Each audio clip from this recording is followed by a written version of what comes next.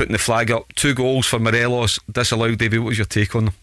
I think the first one, I think he looks offside. Although, having watched the game, we never really get the definitive angle, the definitive freeze to be able to draw the line across. I think the first one he might have been offside. Second one he's level. He's onside for me. He looks level, and it's all the more reason. We had Hugh Dallas on last week, and he's saying that if they had a vote among the referees now, 100% would vote for a VAR, and you can include the linesman at Ibrox at the weekend in that. I'm sure he probably knows he's made a mistake, and they're getting slaughtered every week for making human error. It's a tough job they've got.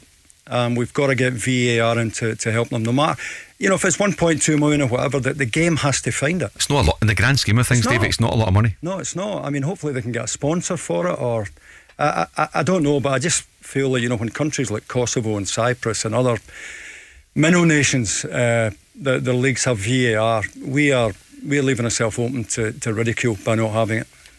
Barry, I know you want it as well.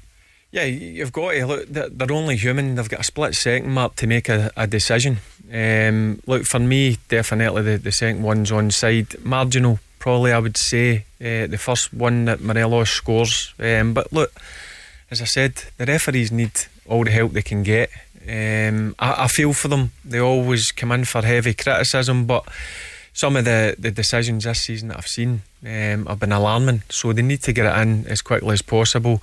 And how we get that, get a sponsor. Can Rangers and Celtic, I've spoken about this many times, Mark, can they not just fit the bill, and then maybe the smaller clubs where money's tight pay them up? But we need to get it in as quickly as possible. But speaking to Hugh Dallas, which was a brilliant interview last week, it's not looking to like the following season that we're going to get it in.